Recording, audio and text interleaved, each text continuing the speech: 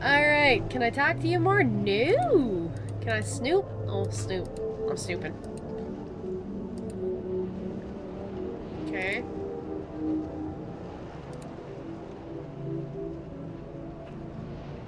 Ooh, there's a mirror. Okay. Can't go through there. Can't go through those. Okay, so can I go here? I cannot.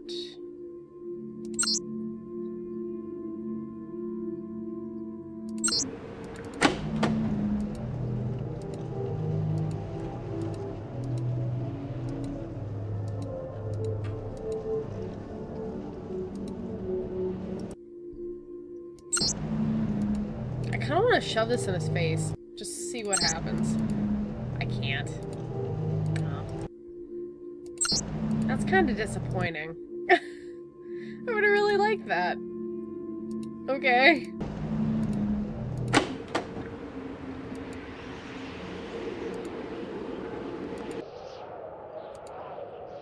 Let's see.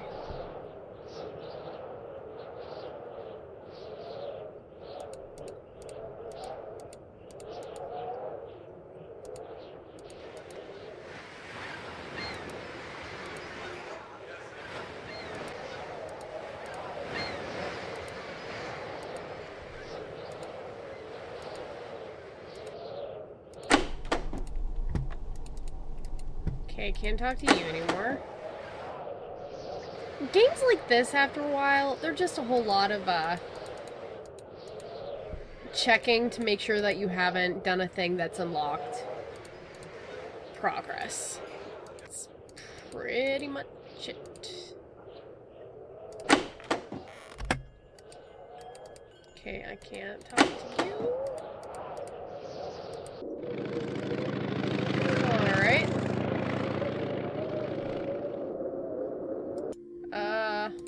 Eagleton. Was that this guy? Good day, sir. Excuse me for interrupting your work, but do you have any articles in your archive? It's not that guy. Okay. Alright. Mr. Wycherley's house is close to me, so hold on a second. It's probably something I'm completely missing, which happens often. Upstairs. I tried to go upstairs, it didn't work. I probably just missed the one pixel that would allow me to do so.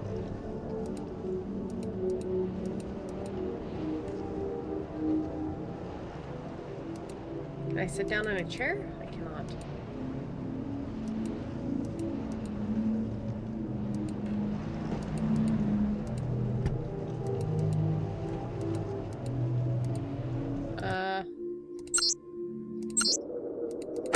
Can I go upstairs in my own house now?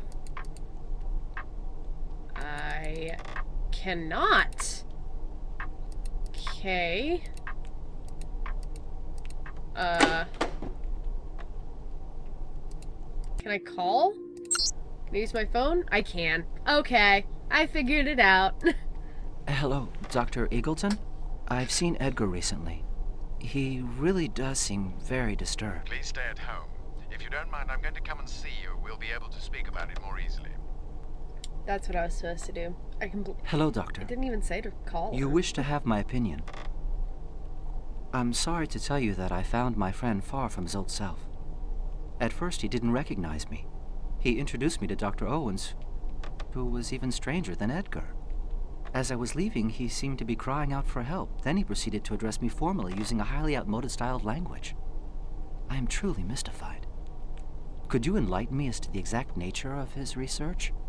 The first thing Edgar discovered amongst the papers of several Providence families was mail addressed to Gregor Herschel or written by him. These letters had been intercepted by the local population with the hope of finding out what he was up to. Then he found Herschel's work documents. Edgar revealed to me one day that the papers of his ancestor contained some incredible scientific secrets, for the most part written in a coded language, and that he was trying to acquire the ancient arts needed to understand what it was all about. He then explained to me that he was scouring the cemeteries for the gravestone of Gregor Herschel, which should bear an inscription made up of mystical symbols that he needed to decipher the manuscript. The odd thing was that I had the impression that he didn't speak freely. I fear that he's under the influence of this Dr. Owens. There's only one way to guarantee his safety: to have him committed. Thank you for your valuable help, William. Continue your investigations, my boy. We need to know what lies behind all this. Although, getting him committed, like in this time period, I assume wouldn't be that great for him. Also, in a lot of those places, if you were committed, it's like fucking almost impossible to get the hell out. Oh well, okay. Can I go inside here now? I can! Good day, Mr. Wycherley. Okay. If I may be so bold, I would like very much to look at Edgar's research papers. But of course, come on in. Yesterday, Dr. Eagleton spoke to me of the psychological problems Edgar is suffering from, and which, in his opinion, are partly connected to his studies. On returning from his travels, Edgar generally shut himself up in his room to work. He used to lock himself in and under no circumstances could be disturbed. He was deciphering photographic copies of an ancient manuscript. Then he began to get interested in chemistry and to hang around cemeteries. The acrid odors that sometimes came from his room were becoming truly intolerable. Edgar seemed to have gone out of his mind, letting out shrieks and having conversations when there was nobody there. On the 15th of April, I remember the date because it was Good Friday. Mrs. Wycherley was listening anxiously in the corridor to strange chants in foreign tongues and a series of syllables ending in ya, whereupon she fainted. That evening, we had a lengthy conversation in the office, during which I warned him that, whatever the purpose of his research, I could no longer tolerate such conduct. It was on that day that he resolved to move to Pawtuxet. His room is upstairs, William. We have left it just as it was on the day he left. Wow. Okay, that's not great. Alright, so apparently now I can go upstairs. So I think I misunderstood what the guide said. I'm not gonna read further, I'm just gonna look at what I had scrolled to. Yep, I just missed it. Okay. Alright.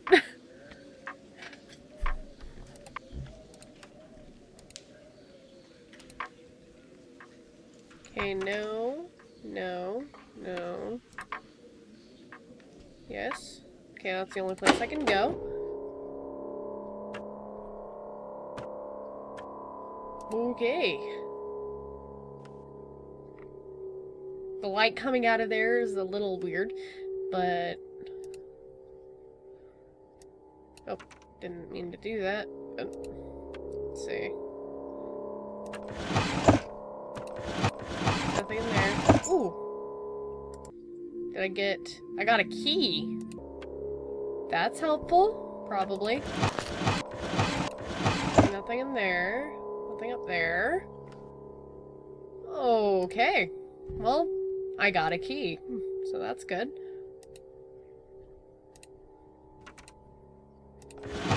Nothing.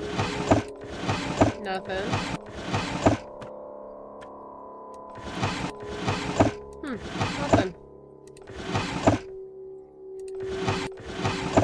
Weird. Okay. Let's see, can I look at any of that? No. Okay.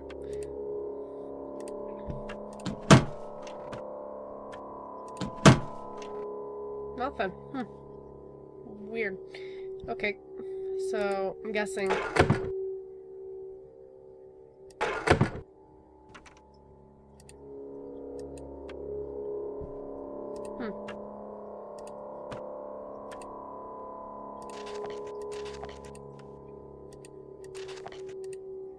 Oh.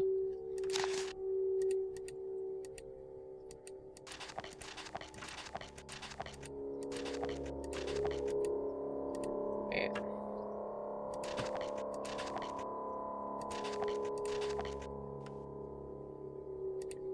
Okay.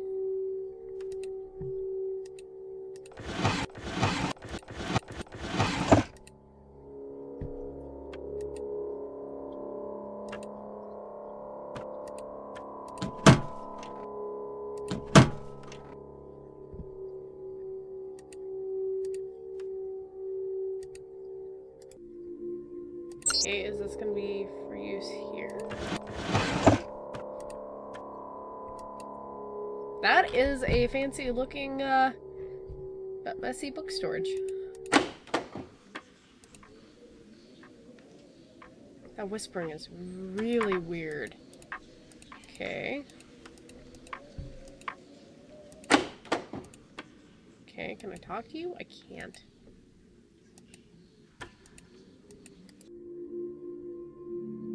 What kind of key is that to, though? Okay, can't talk to you. Wait. Anything there? No. Okay.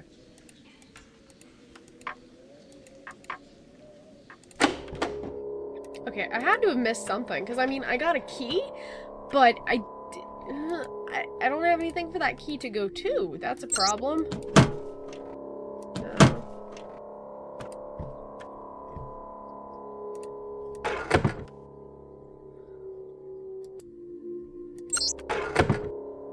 Okay. I already looked at that.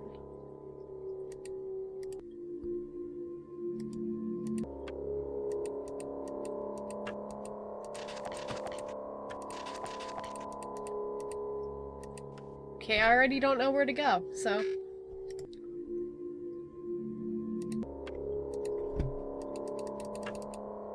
Okay. Apparently I took that book? I hope I took that book, because I think I need that book, but hopefully I took the book. So one book of importance, desk with 2 chairs, and the third drawer from the left and get the key. That's it, you're done with this room. And the author of the guide says, yeah, I know. Okay. So, I'm assuming the key's someplace in here? Oh, it's locked. This isn't really the... It is. Look at that. I'm gonna save, because I have a feeling I'm about to die if I don't. I'm going to leave number 8 undone, just so I can tell which number I'm looking at. So I'm gonna resave over 1.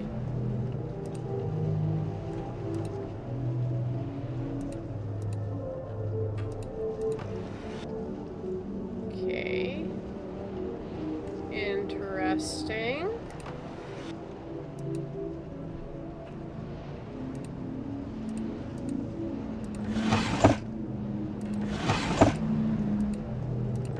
Okay, nothing in there. No. No. Okay. That'd be really freaky if suddenly there was like someone right behind me in that. Could you imagine? Okay. Okay, can't go in there.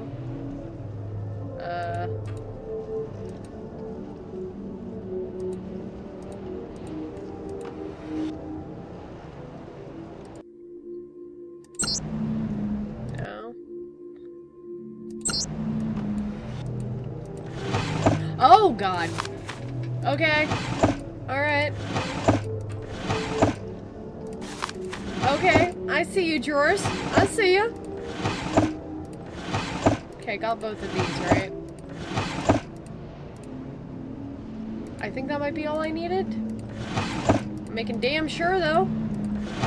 Feel like I'm about to get caught and killed.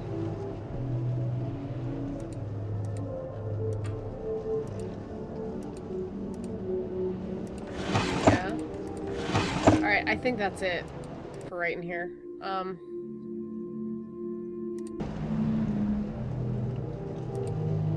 What gives you the right to enter my house like this, stranger? Edgar, don't you recognize me? Of course. Sorry about that. It's the old memory playing up again.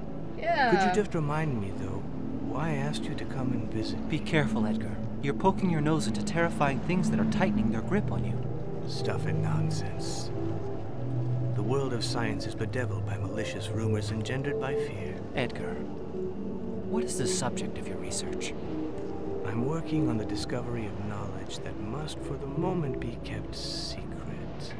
Okay. Its revelation shall herald the dawning of a new era. Are you sure that is for the best? Certain things should be consigned to the past so that the passage of time can erase them. Some things are never erased. And this is no longer simply a marvel consigned to the past. Well, I must return to Providence. Allow me to excuse myself.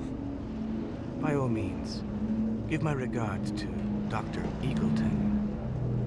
Don't lose any sleep on my account. Everything here is fine. You just fucking do the Jedi mind trick, like, like the hand motion. I'm like, everything's not fine though, Edgar. Everything is not fine though. Oh no.